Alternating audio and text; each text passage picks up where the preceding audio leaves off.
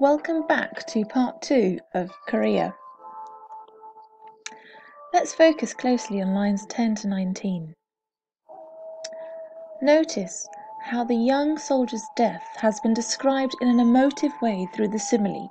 The boy tore at his tunic over the heart, as if to pluck out the bullets. However, the older soldier's death has been heavily understated. He's simply referred to as the other, who heeled quietly over on his back. It must have been because of the hands in his pockets. The narrator doesn't seem to have any emotional respect for this older soldier's arrogance, as there seems to be a satirical tone in the fact that the older soldier, his hands, were still in his pockets at the time that he was shot. Perhaps the narrator is mocking this older soldier's sense of nonchalance towards death. The older soldier is disillusioned by the idea of war, and he seems to stand against authority. Please note that satire is the use of humour, irony or exaggeration to expose and criticise people's stupidity or vices. So noticing very carefully the importance of the soldier's death and that age difference between them, and how we could also say that they are compared to the father and son figures. So there's a clear juxtaposition between the young soldier's emotional fear of death and the older soldier's lack of care towards the execution. The main theme here is the age divide between younger generation and the older generation. Younger characters seem to be emotionally attached, morally aware of the rules and expectations. However, the older characters are shown to not respect the typical moral rules and expectations. For instance, the older soldier decided not to show any sign of respect towards his executioner. And similarly, the father figure seems not to morally care about the rules and regulations about parenting, and how one, as a parent, should be considerate of their child's safety rather than financial gains. So the buttons are quite important as a symbol in the story for post-traumatic stress disorder, a disorder, as I've mentioned before quite a few times in part 1 of this video. In the paragraph beginning "When I was on my honeymoon," here the execution, and by extension the war, is linked to nature, and more specifically to the landscape of Ireland. The exploding firs or gorse pods, which might usually be seen as beautiful, or at the very least unextraordinary, are perverted through association with violence, with the buttons of the boy's tunic into something so shocking that I couldn't get it out of my mind all day. It destroyed the day. Lines 28 to 35 hints that the father is not trustworthy. Back to their unusual relationship. He is not a stereotypical father figure. He is angry at his son's schooling. The adverb aggressively clearly suggests that the father is not interested in his son's academic success. They have an awkward relationship, the father and son, as it was new to me to hear him talk about his own life at all. The fact that the son used the adjective new seems to suggest the lack of communication the father has had with his son in the past, and therefore their relationship is not stereotypical at all. For paragraph beginning with "sounds a bit highfalutin to me," there's again a reference to nature and the natural image of a spider web. This simile connects the war to an image of nature. Here the spider web is the memory of war, or of an event within the war. The gesture is that of a man removing an invisible blindfold, one that, if it actually existed, would only obscure the vision and not obstruct it entirely.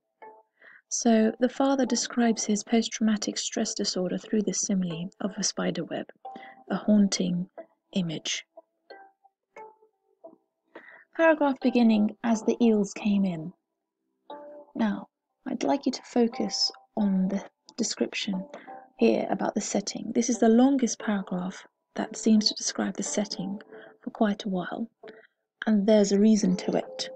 Notice the awkward sense of isolation between the father and son in this dead quiet atmosphere. Looking at lines 55 to 56, please. Something calculating in the face. Here, the father is described to be calculating. Now, connotations of calculating suggest that he seems to be acting in a scheming and ruthless manner. There's an evil tone here about the father, almost villainous. This makes the father seem what? What does it seem to foreshadow about him if he's already calculating in lines 55 to 56? The son is described to feel guilt over the prospect of leaving his father in the financially unstable business of fishing. Notice how he's described to say, "The guilt of leaving came. I was discarding his life to assume my own. A man to row a boat would eat into the decreasing profits of the fishing, and it wasn't even not certain he'd get renewal of his fishing license." This is later juxtaposed against his father's selfish plan to send his son off to war for his own financial profit.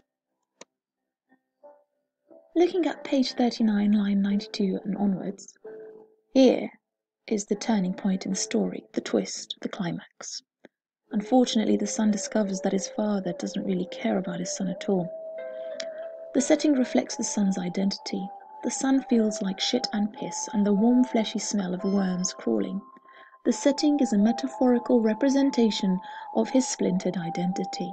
The son's loss of innocence and respect for his father is evident here, as he knew his youth had ended. So this is quite a depressing moment in the story, and a shocking one indeed for the readers. The readers find out that the father is quite evil and villainous after all. This is a direct result of eavesdropping on his father's conversation with Farrell about soldiers and the financial profits parents gain from their sons being at war. You can listen to the tune of $10,000 if your son dies at war. So, let's go back to our previous lesson.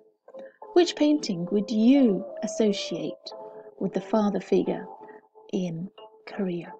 Which father seems to be quite similar in any way to the father represented in the Korea short story?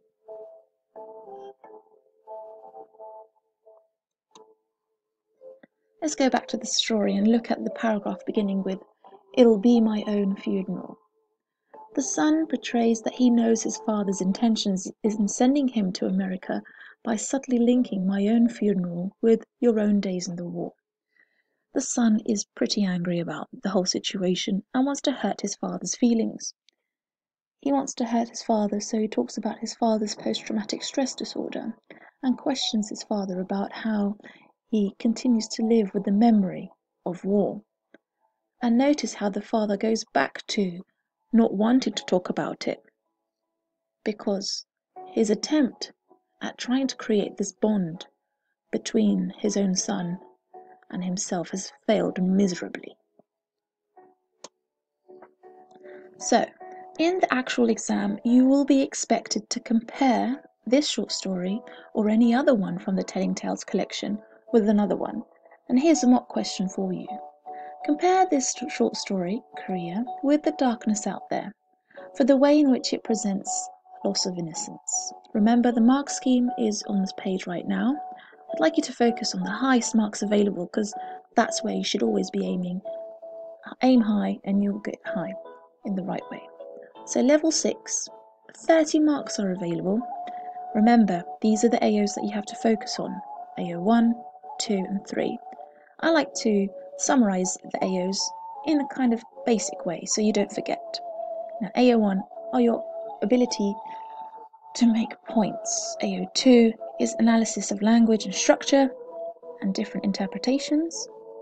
Is AO3 alongside historical and setting factors. Okay? So at the top of the level, your response needs to be specific. You need to analyze language, form and structure, and you need to show different interpretations, different opinions and reactions to the short story by referring to the author's context as well. Here's an example of a comparison grid you can make in your plan when you attempt to answer the mock essay question. It's known as SCASI.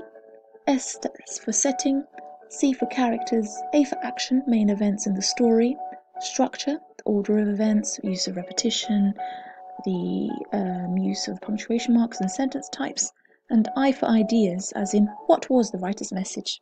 What is he or she trying to argue? And these are things you can compare.